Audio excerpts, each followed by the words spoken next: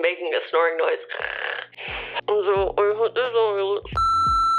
Hey guys, it's Robin and welcome back to the Science of Self-Care. I'm sitting here on my bed because I want to share one of the habits that I've been doing now for 2 years, and that is putting mouth tape on before I go to sleep. So in this little box, I actually have my mouth tape, which is actually a half of a normal mouth tape. I buy the kind that is an X shape and then I cut it in half because I actually have a small mouth and small lips, and I just use half of that X, which turns into a V shape, put it on my mouth and sleep with this tape on. It doesn't always stay the whole night through, but it does help me spend most of my sleep time with my mouth closed, which means I'm forced to breathe through my nose. Why is this important? Though there's still a lot of research to be done, it seems like nighttime nasal breathing offers us smoother and more consistent oxygen flow than when we're breathing through our mouth. Even though we can get really big gulps of air through our mouth, it doesn't necessarily result in consistent, calm, smooth breathing throughout the entire evening. It's also been well documented that nasal breathing warms and humidifies and filters air better than our mouth. We have all these nose hairs for a reason. It's literally acting as a filter system. When we breathe through our mouth, there's no filter system and it's just more a gulp of air. That might be another reason why people see benefits when they breathe through their nose versus their mouth. I was also listening to a Dr. Huberman Lab podcast episode on breathing, and he mentioned a few studies from the Journal of Neuroscience that link nasal breathing to improved memory. This is also super fascinating because olfaction, which is our sense of smell, is one of the senses that's most strongly linked to memory and emotion. There's a lot of structures in our brain in this region that have to do with memory formation. So when I hear something like this, I think that makes a lot of sense, that if we're breathing through our nose and offering those portions of our brain immediate hit of oxygen, then yeah, maybe there is some improvement to memory. But that's a bit of a tangent. I want to talk about nasal breathing during sleep and the benefits I've personally noticed after 2 years of doing this, and whether I think it's a habit worth adopting. So stick around to find out if you should also be taping your mouth shut while you're sleeping. Let's go. One of the most obvious benefits that I've noticed is that I no longer wake up with a sore or dry throat. This is something that used to happen to me a lot. I would wake up in the morning and my throat would just feel a little dry, a little sore. This doesn't happen to me anymore, and this can be for a number of reasons. If I am sleeping and my mouth is open, not only is there the opportunity for my mouth and throat to dry out more, there's also the opportunity for different types of bacteria to grow in there with that. This is so ridiculous.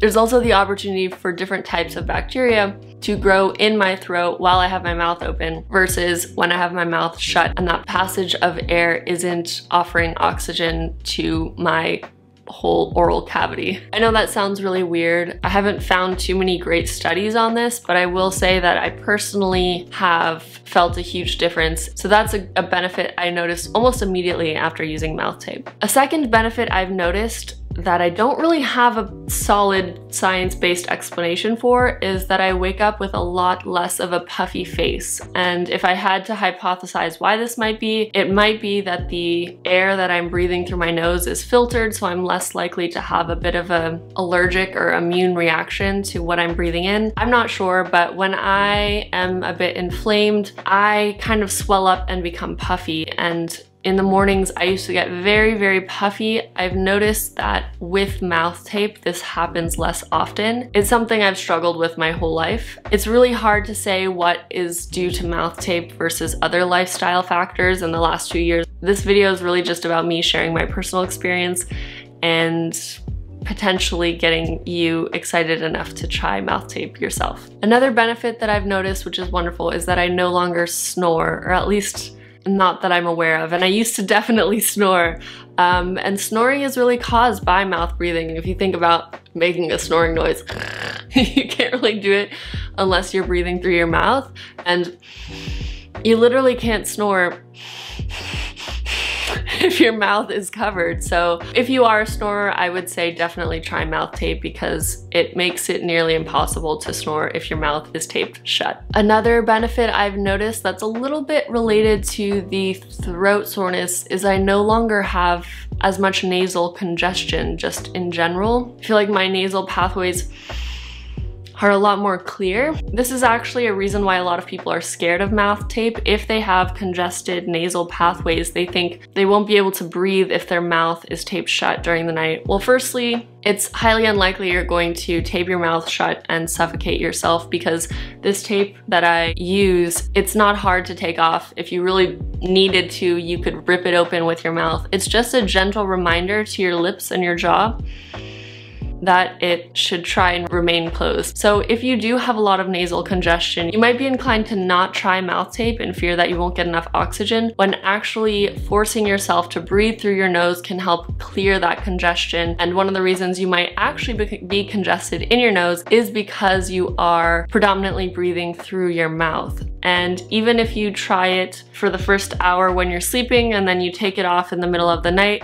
that can already start to force airflow through your nose and help clear out that congestion. A lot of times I wake up with my mouth tape on my neck, which is something I do semi-consciously when I'm sleeping. If I've had enough of the mouth tape in the middle of the night, I'll just place it on my neck, which is really funny to wake up with these little pieces of tape on yourself. Even just starting the evening with a forced nose breathing has been really helpful for keeping my nasal passage clear. No more congestion in my nose is amazing. I feel like I sleep much better with mouth tape. I wake up well rested. I don't wake up as often in the middle of the night. Again, looking at the science and that nasal breathing actually offers us smoother, more consistent flow of oxygen throughout the evening, it may very well be that I am getting a better night's sleep because I don't have this erratic breathing in the night that happens if we're snoring or breathing through our mouth or changing all around